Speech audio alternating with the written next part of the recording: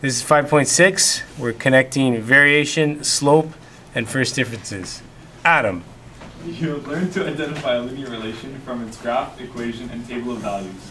For example, from the graph of a linear relation, you can tell if it's a direct variation or partial variation, and calculate its slope. In addition, you can identify a linear relation from its table of values by calculating first differences. Consider the distance traveled by a snail over time. Is the graph of this relationship linear? How could you find the slope? In this section, you will learn how variation, slope, and first differences are connected. Good. The table shows the height compared to the ground of a snail as it crawls up a pipe. Graph the relation. Is this direct variation or partial variation? So, can anybody tell right away by looking at the graph if it's direct or partial? Mark? Partial variation. Why? Because the time and the height are different numbers. Oh, they're always going to be different numbers. They have to match. They have to match on what value? You're right, I know what you mean, but on what? 0. Right, so when time is 0, height has to be 0 for it to be direct variation. But in this case, at 0 time, we have a height of -3. So here is our first point. Next point, we have time of 3, a height of 1. Time of 6, height of 9. When we get this kind of graph happening.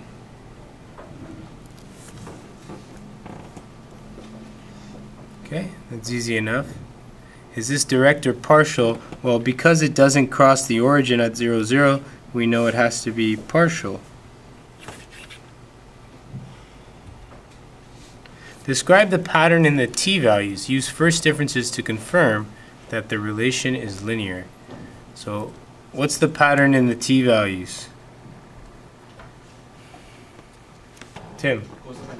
Good. It goes up by 3 each time. So more importantly, or importantly, it's consistent, the amount that it's going up by. Time. Next it says use first differences. So we know how to do that. First differences. Go here and put them between. So 1 plus 3 is 4. 5 minus 1 is 4. 9 minus 5 is 4. And 13 minus 9 is 4. Alright, so because all first differences are the same, we know then that it's a linear relationship. Calculate the slope. Number 3. How would we do that? Slope, Max. We'd have to go to... First of all, what does it equal, the slope? It's it equals? It equals x2 minus x1. No. It's rise over run, and rise is? Sorry? You had it, but the other way around. Not x2, but starting on the top with?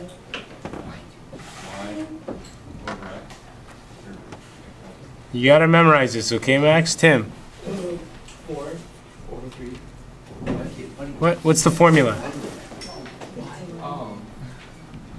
Justin? y2 minus y1 over x2 minus x1. Good. This formula doesn't go away, guys. You're gonna have to memorize it, okay, Max? So, which one's y2 and which one's y1? Tyler? Well, since we know that y2 has to be the furthest point to the right, it would be our last set of data. So our y. No, not necessarily. Well, I guess in this case. No, it doesn't have to be. Could be any y value, okay?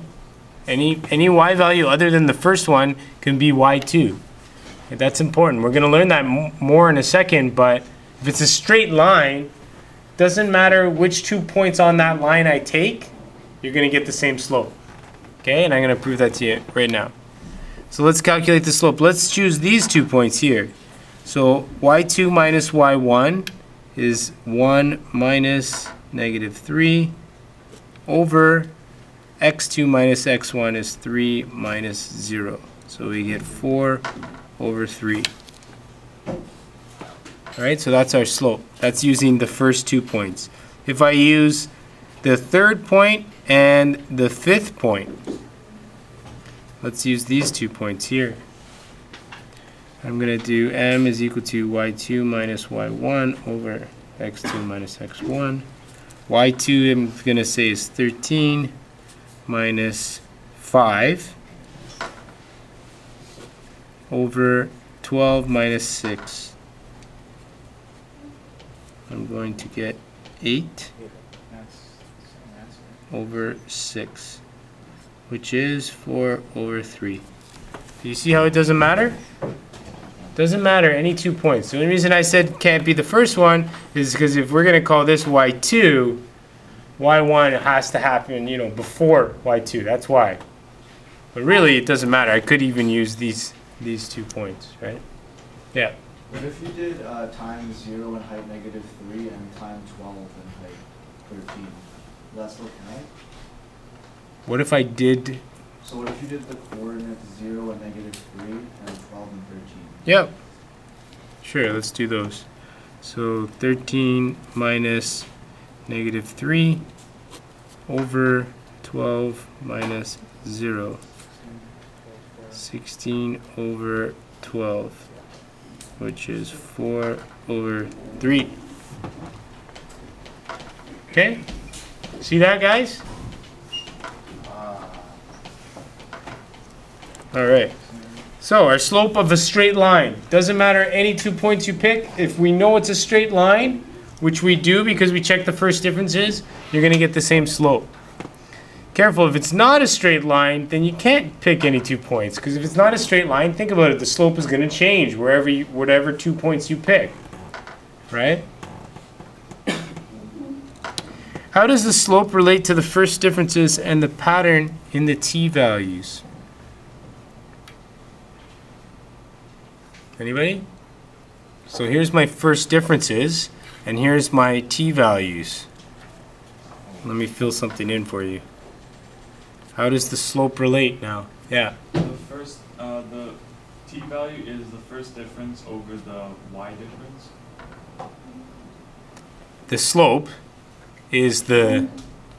So let's try that again. How does the slope relate to the first differences and the pattern in the t-values? So the slope is the first difference over the difference in the t-values. Is that what you said? Yeah. Okay. Sorry, I misheard you. All right, number 5. What is the initial value of the height? Alvin. Good, negative 3. Time is 0. That's initial value, always. Robert, write an equation of the line. So do you remember, Robert, what is the formula for the equation of a line? Y equals mx plus b. Excellent. You get that on your own or someone tell you? No, I got All right, very good. So, what's m? that. Yeah, you. M is I'll give you a hint. We just calculated it 4 times in the previous questions. You see it? 4. Nope. 3. Nope. Christian in the back? Me? Yeah. 4 over 3. Yeah, 4 over 3, right here, Robert. We calculated m. It's everywhere. Okay, never mind. You gotta pay attention, okay? So what's b now, Robert? Oh, 4. Nope. What? You try it again. I don't know. M is 4 over 3. Okay, it's the slope we just calculated. B is what? What does it represent in this equation?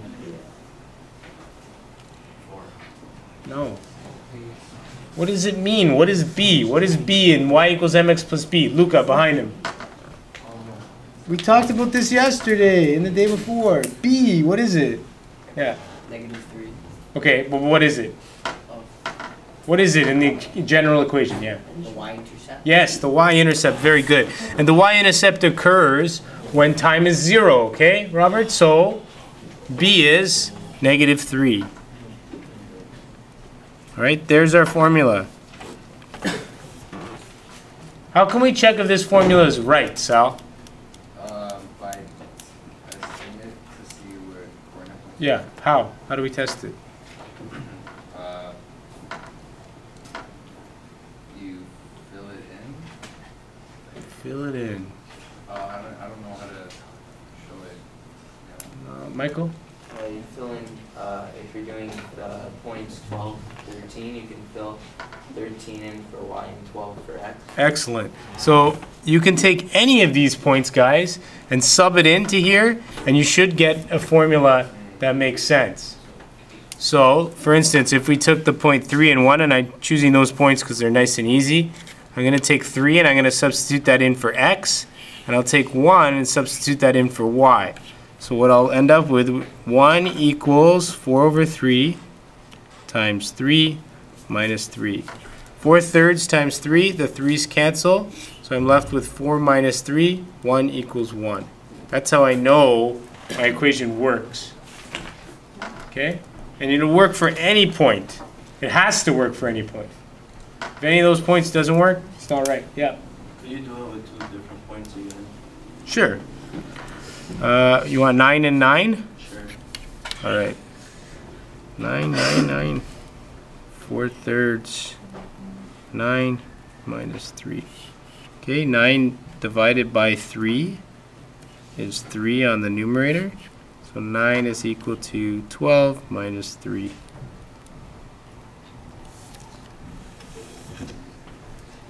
Okay? You guys okay with what I did here? 4/3 times 9. 9 divided by 3 is 3. 3 stays on the numerator. 4 times 3 is 12. Okay?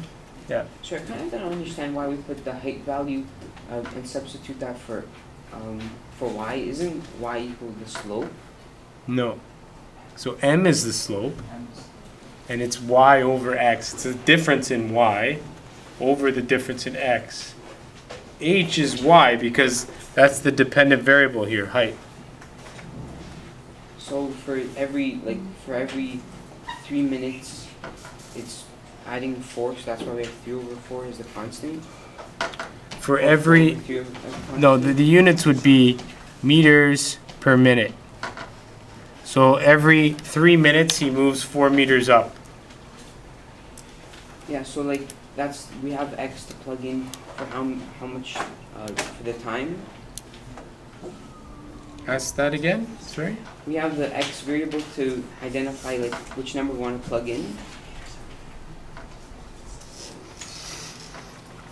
I'm not sure what you're asking. No, I'm just confused. Like for the y variable, why do we have height as the y?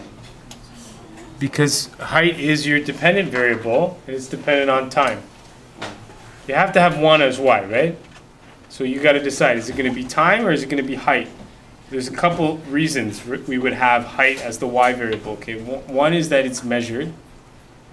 2 is that height is dependent on time because we're assuming the snail is moving in a constant rate. Time is not dependent on height, right? Okay, so that's why we have time on the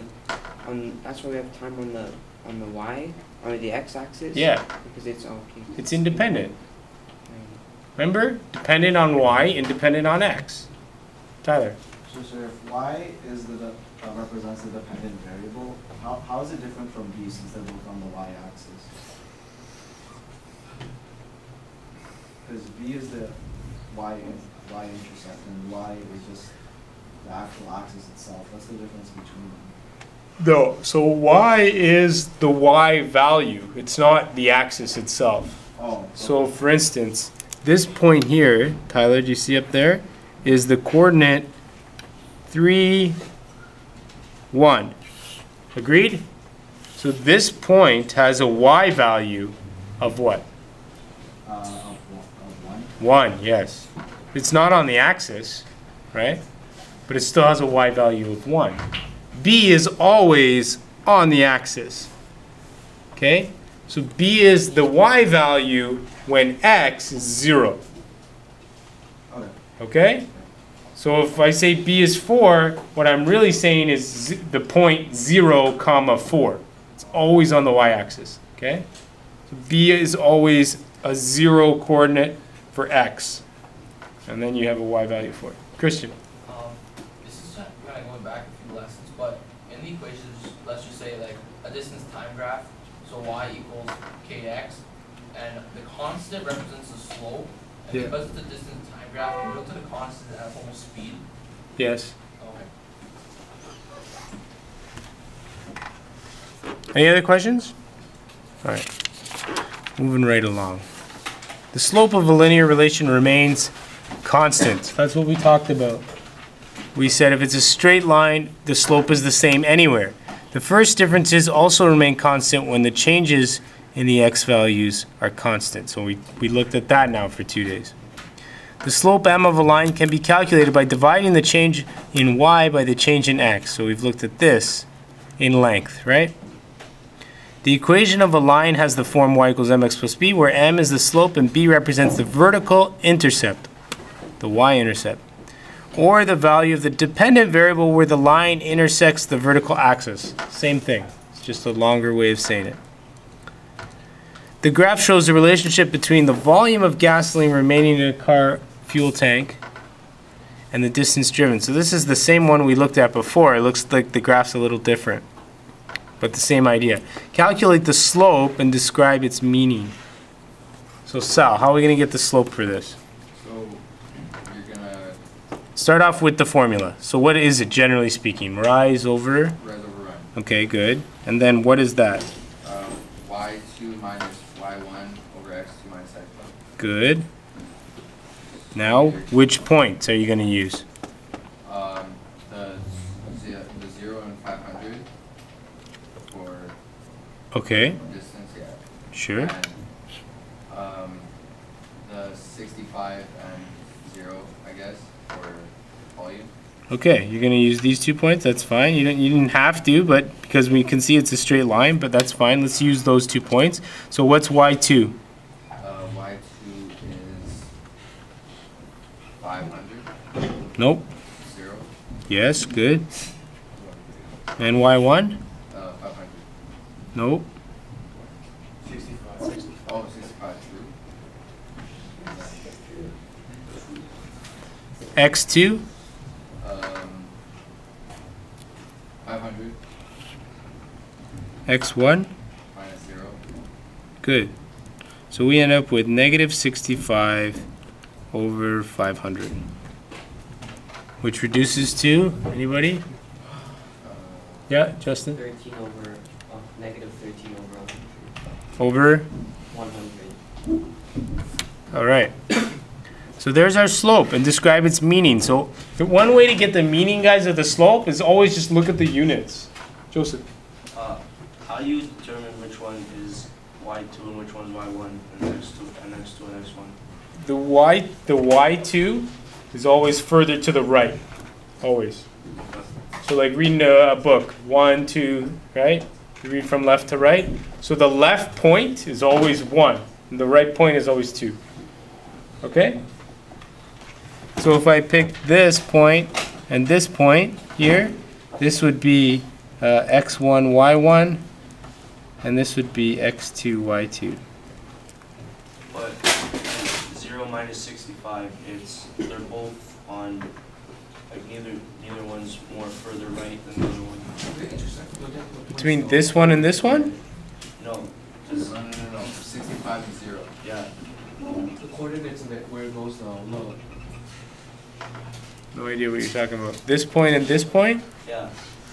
But there's nothing on this point. The point is here, Joseph, up here. And the coordinate point is 0, 65. 0 is the x coordinate and 65 is the y. I think he's asking which like axis comes. X always. I think he's trying to you could do like 65 to try 0 instead of 65. Yeah. No, the reason why this is 0, Joseph, is because it's over here. It's No, 0. I was asking like why it's 0 minus 65 instead of 65 minus 0. Because everyone's farther right. Because this point is 0.2 over here. And the y value of 0.2 is 0. You said yesterday that you could switch. but you have to do it for both sides. Yeah. So you could do y1 subtract y2, but on the bottom you have to do x1. But I feel like I'm already losing you, and that's going to confuse him more. I know, but that's like, he's implying that he wants to do like that formula. He could do No, he's implying that he's not sure what's going on. He just doesn't know why. He doesn't know why the zero's the first number. Yeah, Oh. it's the x-axis. Yeah. Exactly, okay. Thanks, Valerie. They're in a pair. I think it was a bad choice of points because it's a little confusing, right? Because of the zeros on the x and the 0 on the y. So let's do it again, right? Joseph, we're going to use this point here, okay, and this point here. All right, so you're going to help us out. So what is y2 if we're considering these 2 points here, okay? Can you see on the screen? Yeah. So what's y2? Y2 is 100 minus 52. No. Y2. So where is point 2? Is it this one or this one? It's, wait, I can't see the point. 300 minus 26. Okay, no. So you're taking the coordinate points of the same point and minusing them, the x and y values at the same point. You can't do that. Okay? And I'm sure it's not just Joseph, okay? I'm sure there's other people that may be doing the same thing. Pay attention here, okay, Joseph? This point here is 326, okay? Why? Because it's 300 is the x value. Right here, Joseph, and then I go up 26, right? Okay, and this is point 2. Yeah. Okay, point 1. What's the coordinate?